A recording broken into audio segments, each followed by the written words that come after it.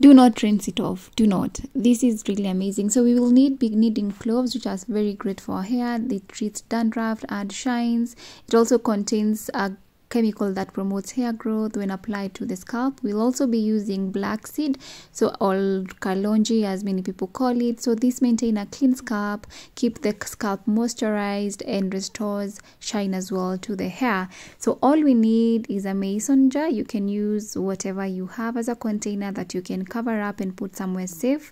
We will also be needing cloves as the main ingredient. So you do not have to add the black seed, but personally I love just spicing up my treatments, and that is why I added it.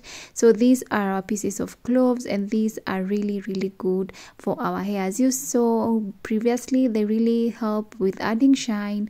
They promote hair growth when used on the scalp, and they also go ahead and what we call prevent premature graying of the hair. So the second ingredient is this. We'll just be using a bit of the black seeds. This is what I have, or kalonji.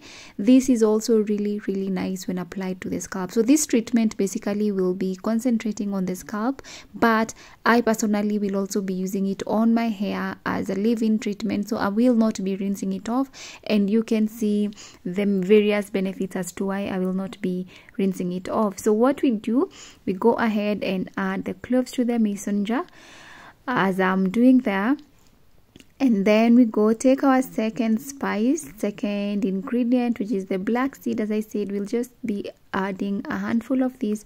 I am so sorry, I do not have teaspoons I'm using or any measurement spoons. That is because I'm an African and we know how we add salt to the food. You know, you just look and know this quantity is enough. Yeah, I ended up adding a lot more black seed, which is fine. I honestly don't mind. And then I added up some hot boiled water. So you need to boil water separately. You don't want to boil this mixture together. That is because you still want to preserve the benefits of these two ingredients, and you want to make sure that you take out all the nutrients. So add a handful of hot water, boiled hot water as I did, and then close it, store it for up to 24 hours, or you know, for the longest you can, minimum being 24 hours. So mine ended up staying for around 48 hours because I had something to do the following day. I wasn't able to take it out, but you will see in just a short while how amazing this treatment actually looks. So here we are after 48 hours, and the treatment looks amazing. You can see the color has definitely changed. Everything has infused so well.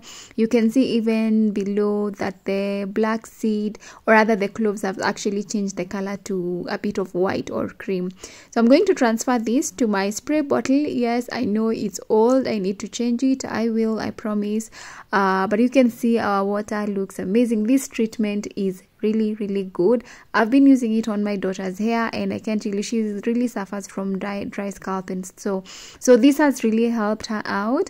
It is keeping her scalp clean, and it is amazing. That is why I'm here sharing it with you. So one thing I say, when you apply this to your hair, do not rinse it off. Let it stay. Just apply it as a leave-in, as a moisturizing treatment for you, and just seal it. Do this 3 to 4 times a week. If I'm in a position, I'll actually be doing it on a daily basis, but if I don't have time, I will commit to 4 times to 3 times a week. So I'll go ahead and show you guys how I end up spraying and using the treatment on my head, so that you can have an idea on how you can use it. So here's my hair. It is quite dry, as you can see. I've been having wigs, and on top of these twists, I like having my hair in twists when I'm trying to grow it out, because it gives me access to the scalp. So it smells amazing, as you can see. I was smelling it for you guys so that you can know it doesn't leave bad smells like onions or fermented rice. This is really great. So I'm going to spray it all over my scalp, concentrate on the scalp more.